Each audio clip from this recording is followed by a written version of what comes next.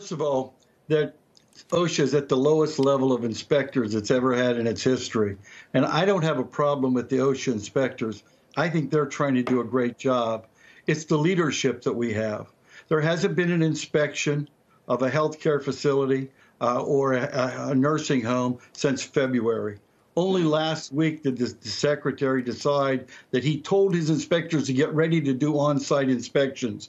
And then in tandem with that, he said that we won't do any inspections of anything but healthcare facilities and nursing homes. So all the other places that are about to go back to work will be without inspectors. So it's not those inspectors, they're working hard. It's the leadership that I have a disagreement with. And his idea of guidance, rather than having an enforceable standard, we've tried that for years, and it's never worked. And the victims of that are always the workers. Richard, what do you think is the problem here? I mean, this is why OSHA was created back in 1970, to make sure that companies are providing healthy and safe places for their workers. Why is that not happening? Well, I think there's two reasons. One, this administration has put OSHA on a starvation diet. As I said, they have fewer inspectors now than they've ever had in the history. They have enough inspectors to inspect each workplace in the U.S. once every 165 years. Now, that ought to tell you where we're at.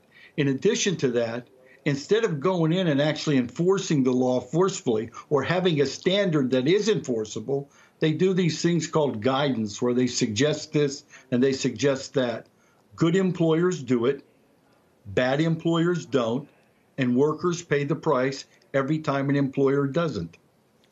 So clearly there's a balance at the moment, though, Richard. We saw some shocking unemployment numbers this morning. I mean, where do you stand in terms of wanting to see companies have the autonomy to decide if they can open up in some way or form versus these tough restrictions and guidelines that you're talking about? Wait a second, Wilfred. Don't talk about tough restrictions and guidelines. Talk about worker safety. We want them to open up, but we want them to open up consistent with the health and the safety of those workers. Because if you don't, all that we will do is open up and then immediately in a month or so have to close back down again because workers got infected. The notion is we need more testing. We need more personal protective equipment. Now, there are shortages of both now. We have 50 million people out of work. When those 50 million people try to come back to work, those shortages are going to magnify. So we have to make sure we have enough testing on hand, we have enough personal protective equipment on hand to protect the workers that actually come back into the workforce.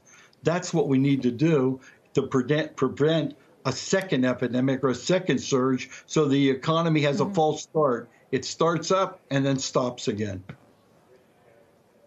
The CDC was supposed to release guidelines this week, I think a 17-page report on how everything from companies to churches and schools should responsibly reopen. The White House blocked that, reportedly. I mean, how critical is it that the CDC gives these guidelines? Who's actually in charge of telling businesses how to do this in a safe way that's safe for their workers and for their customers and the broader public? Look, the CDC is a reputable organization. They have scientists there that formulated those guidelines that would put people back to work in a safe way. The president looked at them, or the White House, someone in the White House looked at them and said, oh my, this is too stringent, and they nixed them. The scientists at CDC say they'll probably never see the light of day. That means that he wants to stampede a reopening of the economy, and he wants to have workers pay the price because he won't put those guidelines in effect. We don't also have an enforceable safety standard for contagious diseases. We had that under the Obama administration. This administration scrapped it. We've asked them to put it back into place so that workers can be safe. If they don't feel safe, Sarah, they're not going to go back to work. We will not be able to reopen the economy the way it should open and keep it open once we do open it up.